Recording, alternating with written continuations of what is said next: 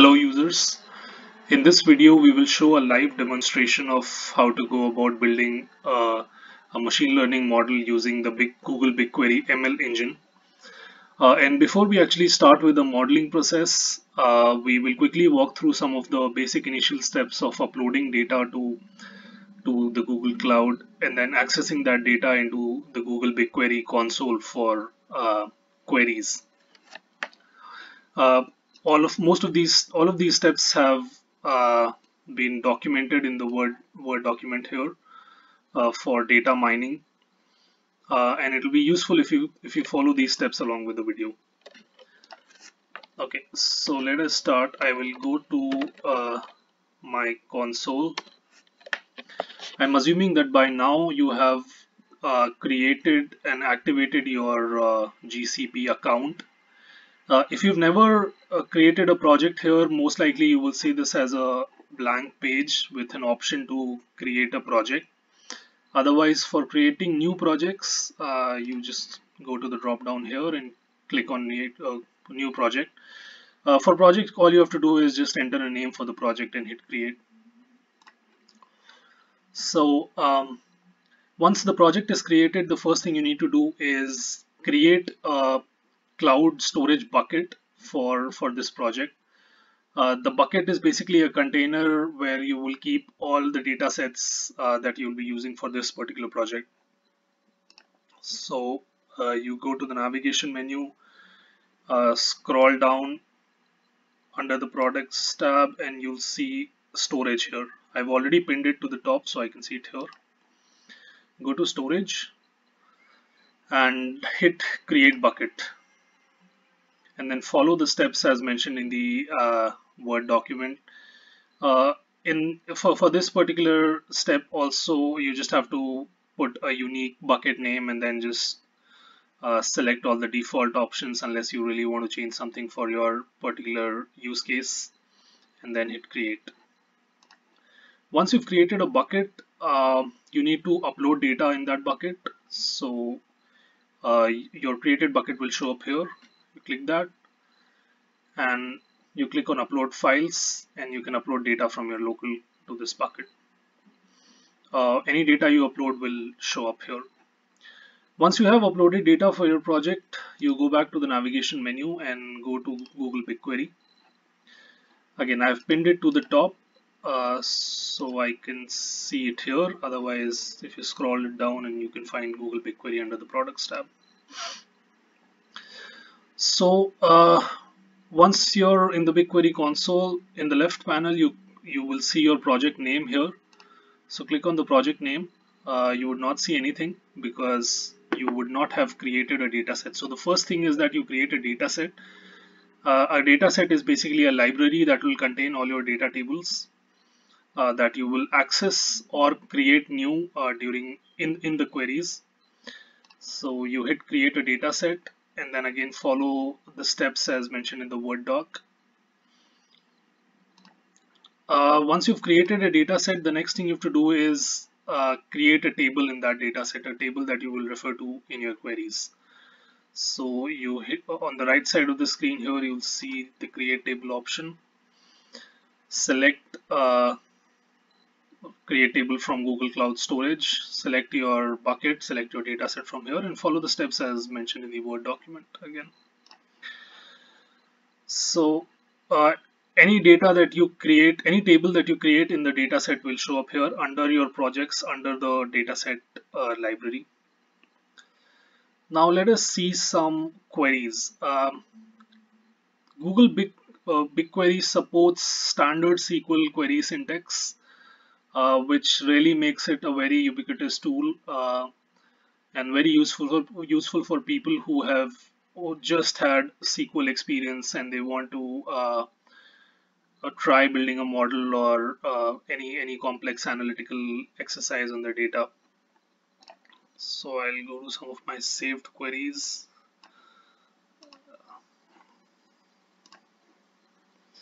Yeah. So as you can see, these query syntax are just the simple standard SQL queries we've been using.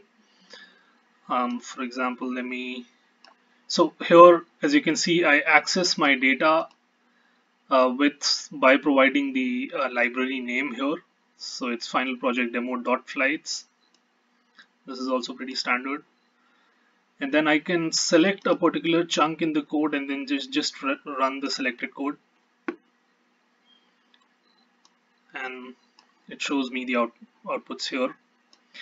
I can create a table in the same data set or library that I just created. So I'm creating a table named route delay within the library final project demo.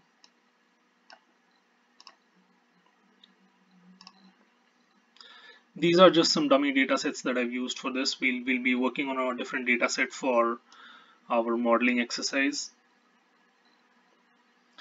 So we have created a table here, final project demo route delay, and it shows up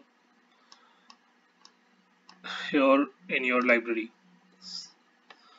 So you can click and preview the results, how the table looks like, and you can see the results here.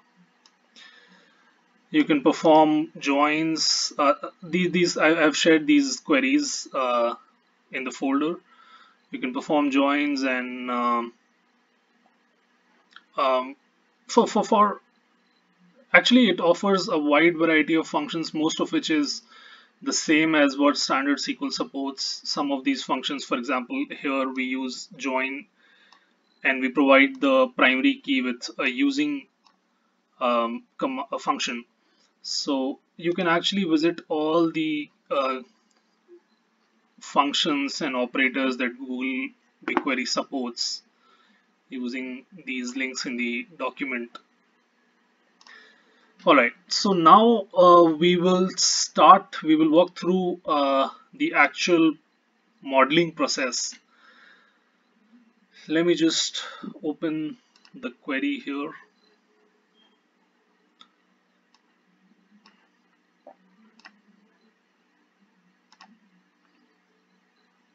Alright, so before we start playing with the code, I'll just give you a brief overview of the data that I'm using. So this is a data about customer churn in a telco firm,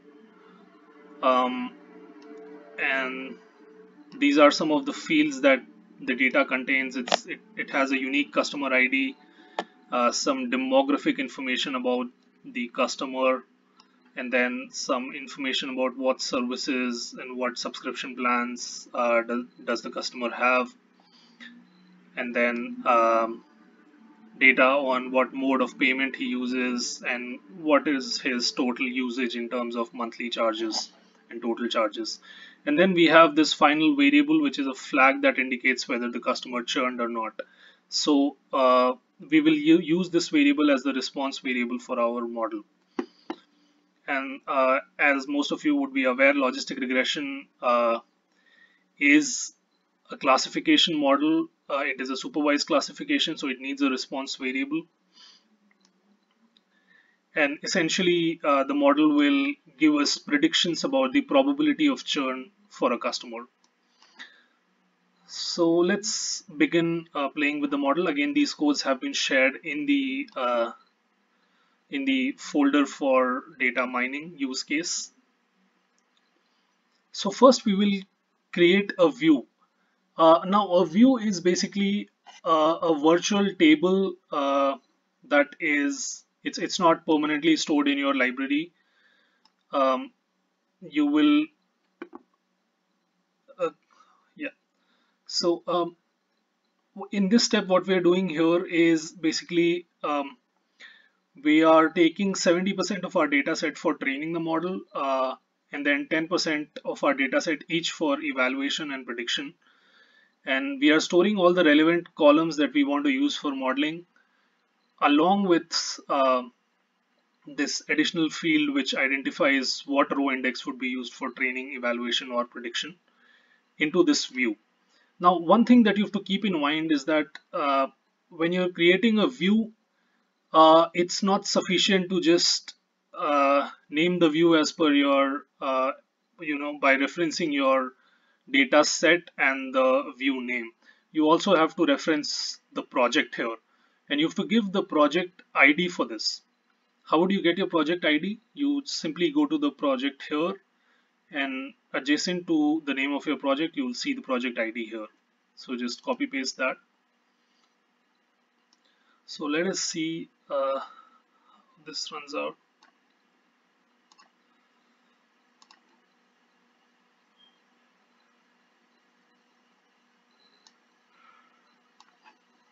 So we have an input view created here. So again, it shows all the field names that we selected, along with an extra field here which just okay,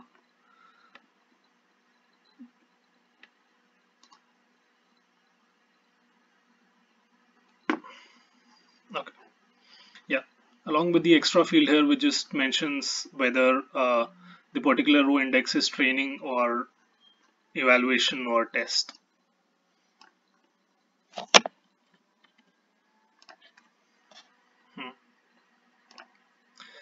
Next, once the view is created, we will create a logistic regression model on the training data set.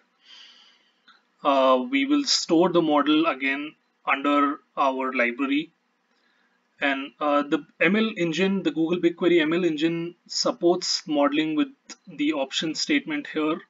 You can specify the type of model and all the different all the different options that are required for that particular model. Again, you would find more on, or I have not included a link here, but I will include it in the Word document. Uh, there's an extensive documentation on what all models you can create, what all features you can use, how can you customize your model. That's very user friendly. So let me run this data set here.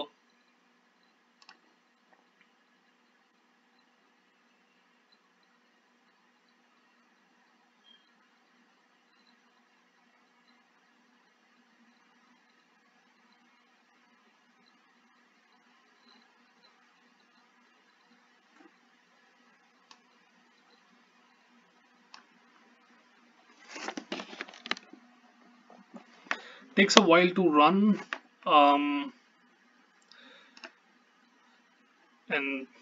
I already had a model here, so it just replaced with the same. Otherwise, if you create a new model, it will show up here, and then you click on that model and you can click on training and see all the different plots that it generates regarding how the overall loss of the logistic function has reduced over iterations, and the learning rate and all the other parameters. So once you have the model ready, model trained, you can check out what is the weights associated with your different variables.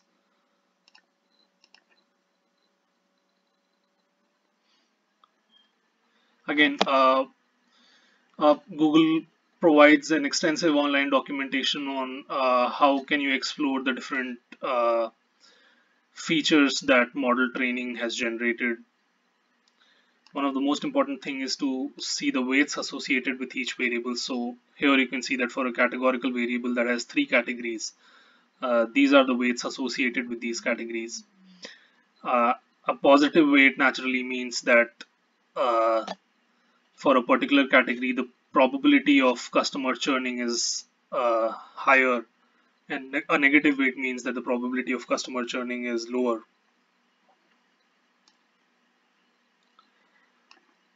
So next, we want to see how our model performs on the evaluation set. The evaluation set basically is a holdout sample. So in traditional machine learning, you would train a model on a particular sample and then evaluate your model performance on the second sample, which is the validation or the evaluation sample here.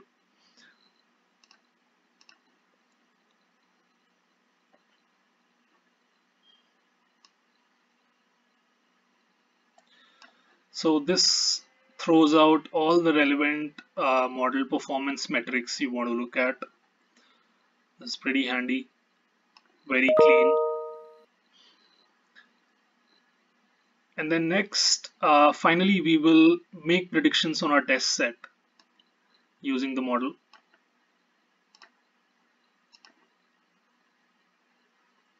So the test set is basically that unseen piece of data where you do not know what the actual response is, and then you predict the probability of a particular event using your model. So again, we can see that this is what the model throws out.